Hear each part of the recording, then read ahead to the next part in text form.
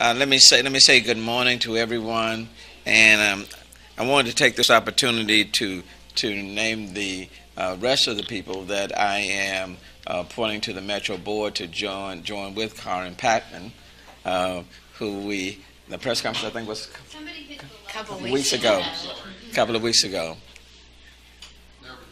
And so, you're okay. And so before I get started, I certainly want to acknowledge the city council persons who are here. Mayor Pro Tem Ellen Cohen is here. Vice Mayor Pro Tem Jerry Davis is present.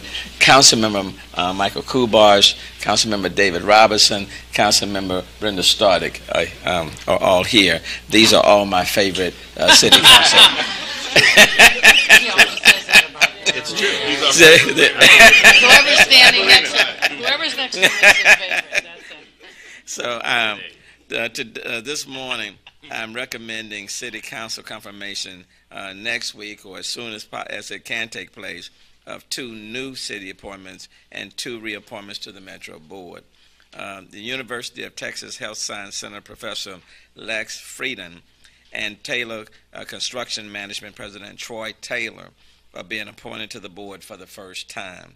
Sanjay and Christof Spieler are reappointments. It is good to have a mix of new ideas and institutional knowledge. This new board will reflect the diversity of Houston, and it is truly reflective of the diversity of Houston and a diversity of thinking and experience that would be beneficial as Metro works to increase transit options and improve mobility in our area. Metro has made many improvements in recent years, and I want to see the agency continue to excel and address transportation mobility and transit. Lex Frieden. Lex is recognized as one of the founders of the independent living movement in the early 1970s and was instrumental in conceiving and drafting the Americans with Disability Act of 1990. In addition to his teaching position at University of Texas, he is an adjunct professor of physical medicine and rehabilitation at Baylor College of Medicine and directs the Independent Living Research Utilization Program at Tier Memorial Hermann. And I could say a lot more, but Lex, thank you for being willing to serve.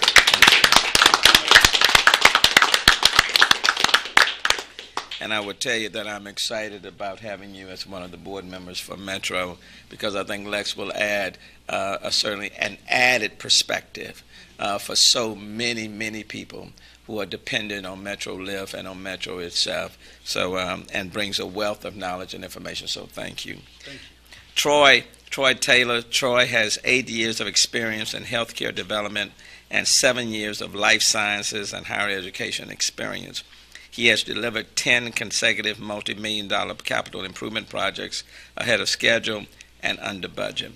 He has substantial experience in planning and construction of healthcare and industrial infrastructure facilities. And ironically, Troy's father, Joseph, who is here with us today, is a retired Metro driver. And so, Troy, I'm excited about having you join the Metro Board with your experience, and not just your own professional experience. Your wife is a partner of yours as well. Where's Kelly?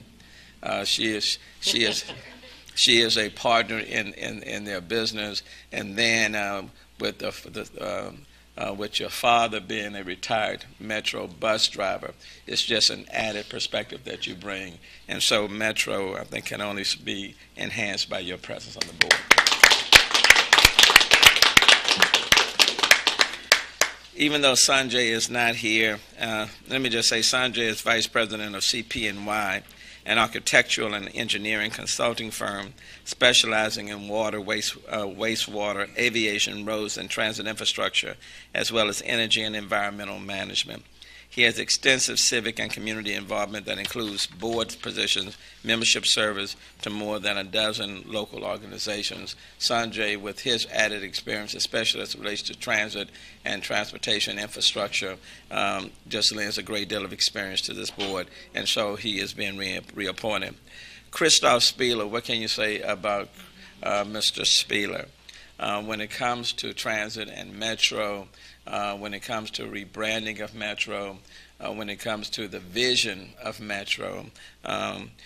Chris has an extensive experience in all of those areas, and I've had the opportunity to sit down and talk with him at length about metro and its future direction. Christof is Vice President and Director of Planning for the Houston office of Morris Architects, where he works on a variety of public and private planning projects and had efforts on building information modeling. Christof relies on metro for most of his daily trips. He has written and spoken extensively on transit and urban planning, and has helped Houston neighborhoods shape transportation projects. So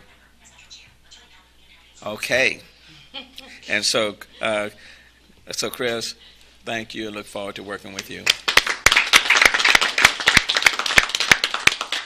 I previously announced that Karen Padman would be the new chair of Metro, pending City Council confirmation and Metro Board approval.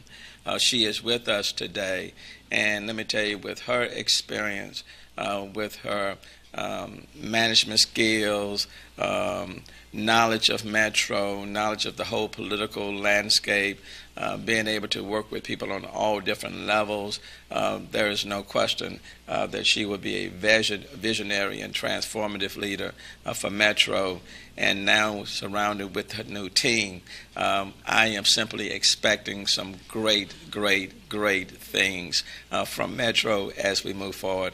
Karen, let me thank you again for being so. So let me just say this: this is the team of Houston now and as we move into the future.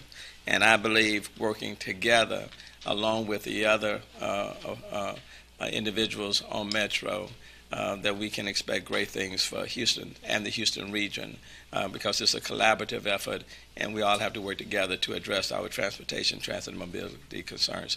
Having said that, I will stop and take any questions that anyone may have. Mayor, can you just say, you said you want great things for Metro. What do you mean by that specifically? Are you looking for any changes or anything, change in direction or anything specific to come out of the agency in the next, in the immediate future? One of the things that I spoke to several weeks ago was on transportation with respect to textile, where I indicated that the Texas Department of Transportation has channeled its resources based on that 97% of people who are in their vehicles, single occupancy vehicles. And yet this region is still the most congested in the state, if not in the country. We have built out I-10 to 26 lanes. It's the widest freeway in the world. It cost about $2.5 billion to do it about 7-8 years ago, and 7-8 years later, it is the, I think, 8th most congested area in the state. I think it points to the need that we need to have a paradigm shift. We need to offer multimodal forms of transportation. All of those elements need to be factored in and considered, whether it's commuter rail, the additional light rail, whether it's creating more transit development. There are many options that are out there to provide more people with more choices. People do want to see a more urban, pedestrian, walkable city. They want to be able to walk to their destinations, or they may want to be able to get on a light rail train to go to their destination. So I think it's important for this board to establish what that vision is, and then to help to devise a plan to reach that vision. But people need more choices. They need more choices. And we have to design a system that will meet the needs of the 3 million plus people that the demographers are saying will be in our area over the next 10 to 15 years, which is the equivalent of another Chicago being put in the Houston region. Well, you can't have all these people coming into the region and they can't get from point A to point B. So I'm relying on this new board under Karen Padman to meet the future needs of our community. It will be good for the economy. It will be good for businesses, job creation, the quality of life, the environment. All of those things will be positively affected by the decisions that this board makes.